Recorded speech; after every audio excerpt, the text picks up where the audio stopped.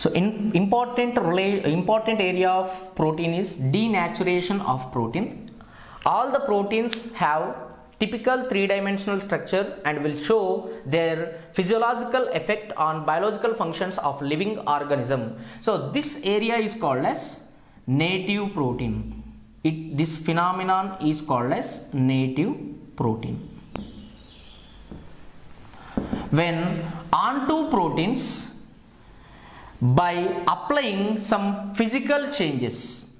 So what we are going to exhibit onto the proteins? Physical changes. What are the physical changes we can apply onto the given molecule? What are the physical changes are? By changing temperature or by increasing temperature. By increasing temperature or by doing chemical changes. By doing physical changes or by doing chemical changes. What are the chemical changes means? Change in pH,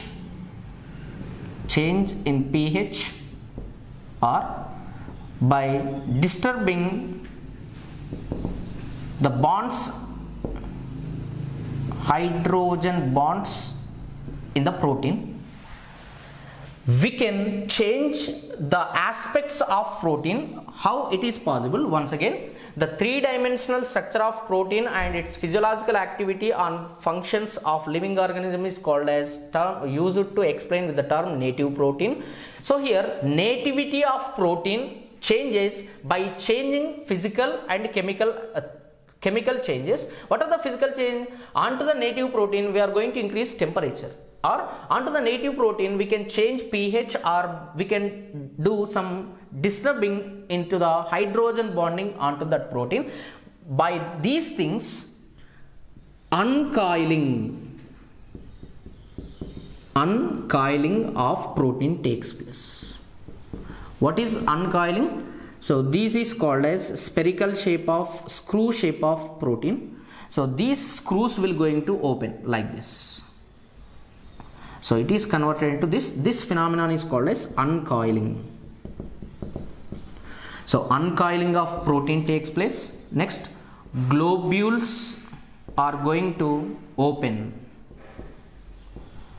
So by these two factors, the protein is going to lose. Protein can lose its activity. This phenomenon is called as denaturation of protein. Means we are going to disturb native protein character by doing physical changes and chemical changes. When we are going to apply physical and chemical changes, uncoiling of protein takes place, globules are going to open. By this mechanism, proteins can lose its activity. A simple example, while we are going to make an omelette, the white area of egg, white portion of egg become stiffy. That means the protein molecules of egg will convert into white color. This is the best example. By heating or by increasing the temperature, the native character of protein portion of egg will be disturbed. This is called as denaturation of protein. Similarly, curdling of milk.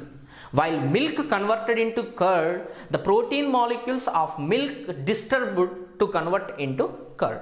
So these two are the examples stands for denaturation of proteins.